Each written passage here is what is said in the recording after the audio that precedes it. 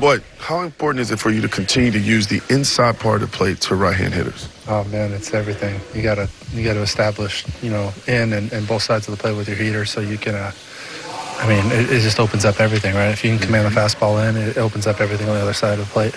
Well, when I watch you, it looks like you are also changing eye levels. You like the fastball up, but then you work the bottom of the strike zone. How important has that been for you this season? I mean, you've had a lot of success. Yeah, it's huge. It's you got to work up, down, in and out, north, south. You got to work in every dimension in that sense, and it's if you can get all three of those planes working, that's when you can have a lot of success. And do you think it's also vital for you to have all of your pitches working and showing confidence to throw them in any count? I mean, tonight, 6 innings, only 2 runs given up. I mean, you kept them all balanced all night. Yeah, I wouldn't say it's vital. I feel like I could get, worst case scenario, you could get through with 2 pitches. Luckily, that hasn't been the case this year. But, when it's all working, it's a lot of fun. It looked like you worked in the curveball a little bit more tonight, maybe more first pitch. Yeah. Trying to get me over. Is that kind of a work in progress or getting the feel for it?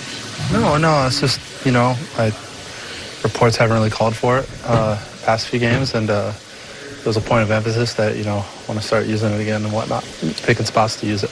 I know you said you don't worry about this time of year, but is it anxious? Do you expect the next 7 or so days to be kind of an anxious time, considering if you do get traded? That's obviously involves your life and your family and everything. I don't really know. It's worrying about something we have zero control over, I think we're having a kid in a month. I think the biggest thing is worrying about, if I was going to worry about my wife's, safety and my future son's safety and whatnot, baseball's pretty minimal compared to that. And you were able to get the 3 pop-ups after they get the second and third and the 6th. Yeah. What was your strategy going in? Were you looking for contact at that point, or was that just kind of... Just, making a pitch at a time, what you're how to attack the guys that are at the plate. You remember how the previous bats played out, and you couple that information together and formulate a game plan and just go at it 1 pitch at a time, and worked out. Do you have an inkling as to how things might play out before the deadline for you, like gut instinct, one way or the other, where you might be next Wednesday? I don't know. You tell me. I think you might have a better idea than I do. You're in every rumor, so. Yeah, it's really not a whole lot to put thought to. It's not like there's a button that I'm going to push that, says everything's okay. It's, it's, they call my name, but,